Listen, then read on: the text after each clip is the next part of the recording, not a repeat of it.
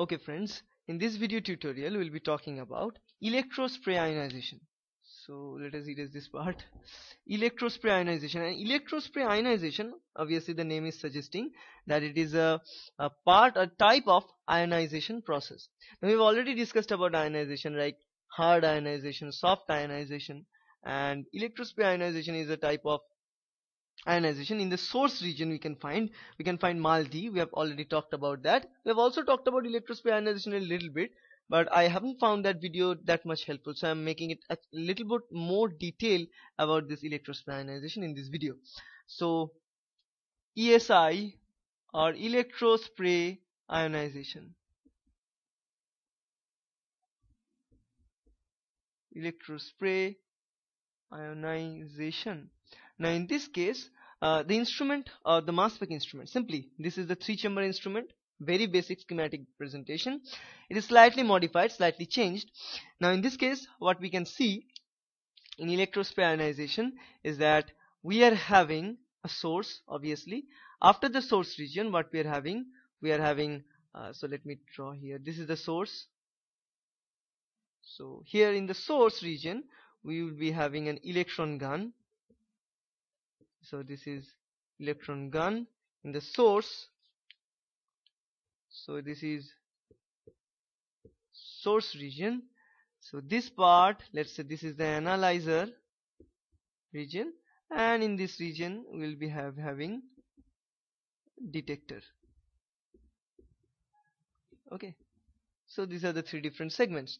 Now in this case, electron gun is firing electron, and normally what is happening in case of MALDI, simply we are having our matrix where laser beam it is hitting and molecule of our interest are releasing.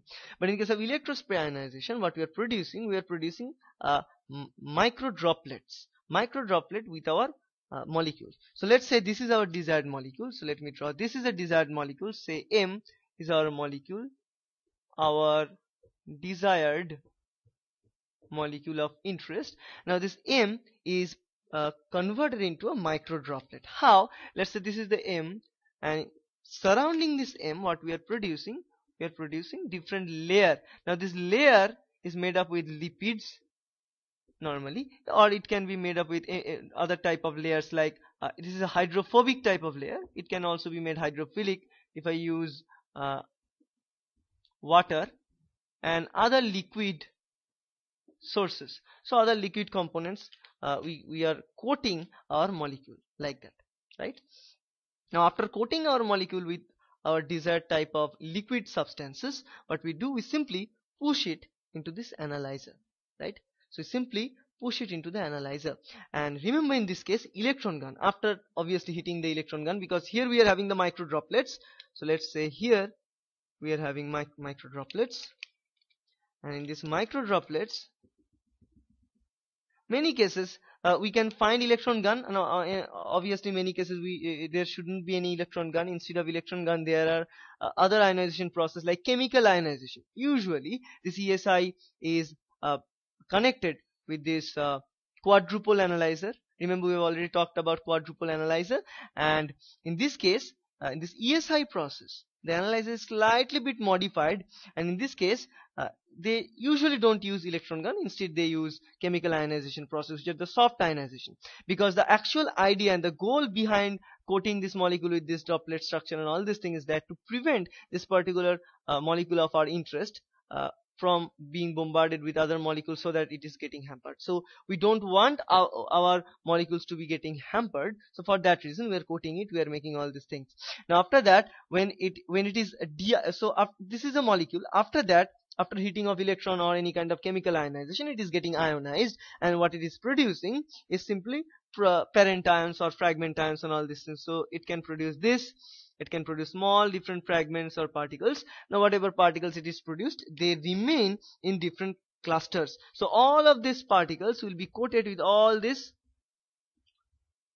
micro droplets. So they are forming micro droplets. Now these micro droplets will be moved from here to through the analyzer till they hit the detector, right?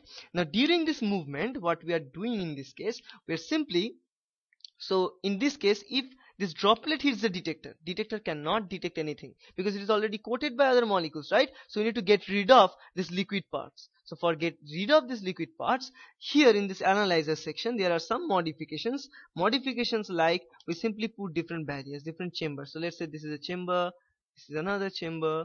So this kind of chambers are there, and these different chambers, there are different pressure changes. Different pressure changes. So let me erase this part and write it.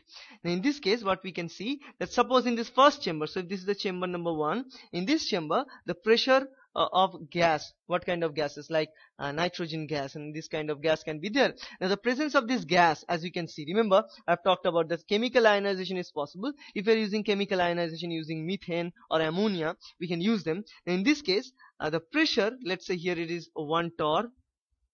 In the second one, second chamber, the pressure is, let's say, 10 torr, and the third chamber the pressure is, say, greater than 50 torr. So what we are causing, we are increasing the pressure, and obviously we are heating in this analyzer. So analyzer is already heated, and obviously we are increasing the pressure. So as we are increasing pressure as well as heat, what it is doing, these micro droplet structures are literally losing the liquid part, because the liquid part is getting evaporated. So that is a very important point. So this liquid part getting evaporated, right? So liquid evaporation is going on. After that, when it travels through this analyzer and reach the detector, only the particle remains. So here we'll be having only our particles, small particles, large. So it will hit the detector, and then we're having the detection of signal. So this is how ESI actually works. Okay, so it's very simple again, but simple modification so that our molecule is not getting hampered, right? So that's it, and I hope that's helpful. Thank you.